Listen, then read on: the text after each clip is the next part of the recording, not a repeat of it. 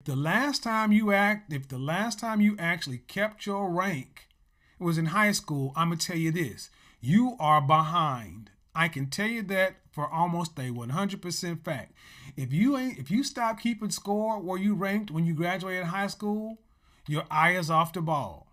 See, just like you'll rarely find, I'm not gonna say never, but just like you'll rarely find a beautiful woman sitting on YouTube in a chat on somebody's comment section with just an avatar or a nameless badge or an initial.